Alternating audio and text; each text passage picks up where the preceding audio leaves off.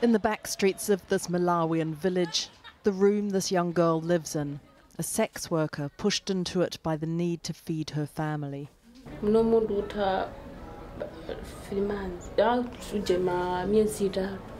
This in a country that has one of the highest HIV rates in the world. Are you okay? Yet she has no means of protecting herself.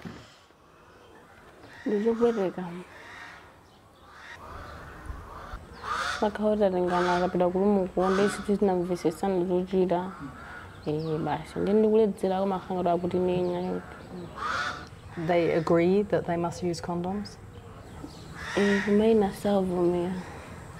And when they don't agree, what do you do? How do you protect yourself from pregnancy or HIV?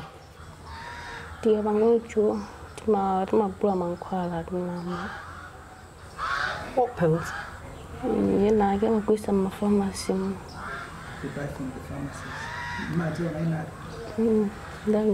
Pregnancy or HIV?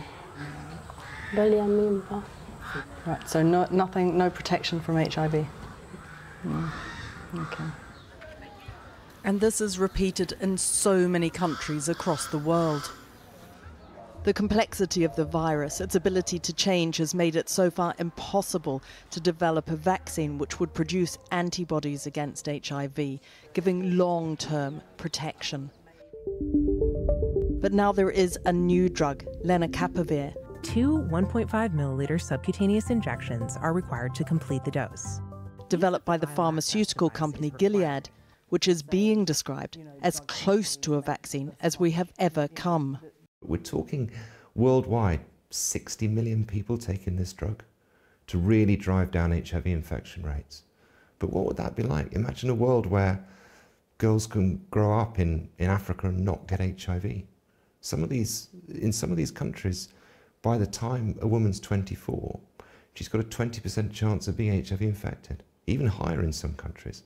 Being able to shut that down is an amazing opportunity.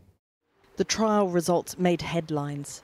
5,338 women in South Africa and Uganda at high risk of HIV infection were enrolled. None of the 2,134 women who took lenacapavir was infected. An incredibly effective prevention. But it is expensive.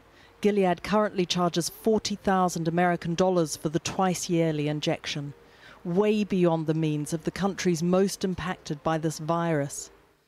Today at the World AIDS Conference in Munich, however, Dr. Hill presented evidence to show that this drug could be manufactured for $40 a year. How do you calculate that? We've looked at the chemical structure of the drug. We've looked at what it's made of. We've spoken to the large generic companies who've told us they could make it for this price. We've looked at all the raw ingredients. We've seen where they're being made, and we've seen how the drug could be put together. The latest figures from 2022 show that globally there were 1.3 million new HIV infections, 46% of which were among women and girls. And in the same year, 630,000 people died from AIDS-related illnesses. In Johannesburg in South Africa, which took part in the trial, around 14% of young women are infected with HIV every year. We still have a raging HIV epidemic. We've made gains in prevention, but we still need new technologies. The current prevention technologies have hit their ceiling, and particularly amongst young women. And particularly in this kind of 18 to 32-year-old age group. And then in key populations, amongst sex workers, amongst gay men, amongst drug users. That's where we need these new drugs. Pharmaceutical companies have form. In the early 2000s, there were mass protests when 39 drug manufacturers threatened to take the South African government to court over a law that would allow it to import and manufacture cheaper generic HIV drugs.